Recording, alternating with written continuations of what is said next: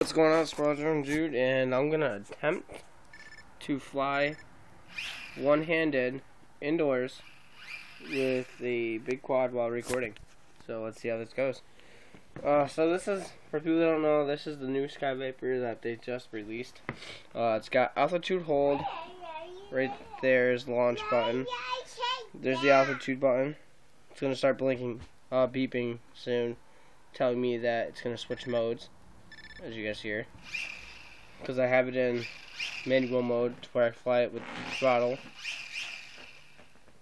Well, this is your yaw trim. Up there's your forward backwards movement trim. It's your right left movement trim, which is that stick right there. You got your photo, video, and your stun button. Skylar, can you please sit down, please? Okay, here we go.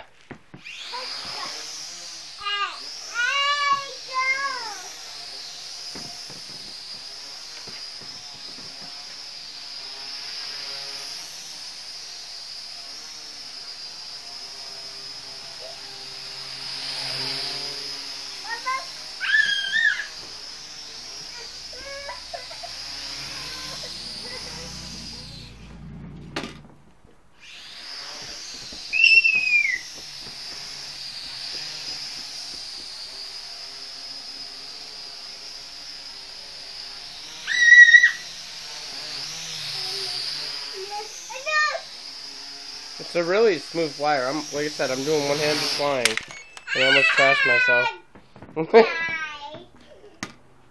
Almost took my head off. Every time you crash these quads, the new ones, it automatically cuts off your throttle, which I like, because that's a good safety feature to have. But every time you have to click stun button, while your throttle's all the way down, stun button, and launch button. It'll do a series of beeps, and now it's in free fly mode.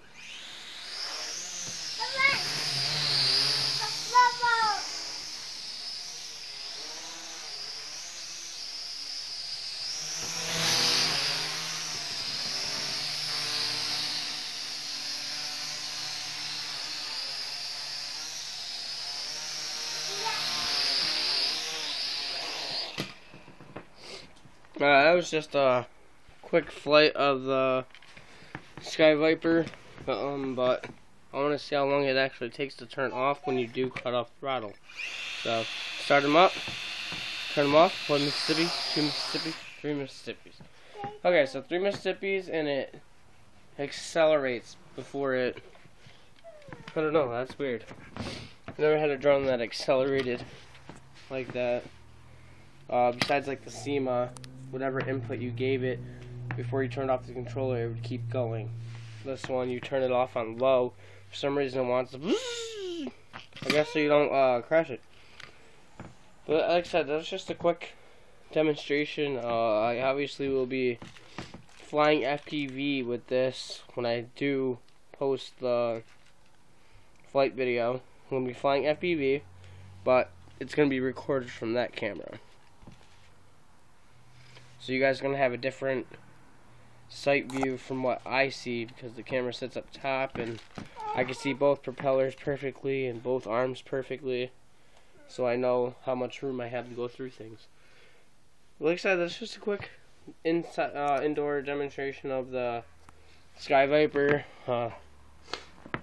You guys have already seen the Sky Viper Nano and how well that works. Works beautifully with these 4-blade props. I do want to test this out with tri-props, but it comes with black, green propellers. So I switched them all to green because I'm not really that worried. I don't lose my orientation. I fly forward like an airplane. But like I said, that's all I got for now, guys. Hope you guys enjoyed these quick flight reviews of the Sky Vipers. I was asked why didn't I do drones for a while, so here you go. 2 drones. Hope you guys enjoyed this.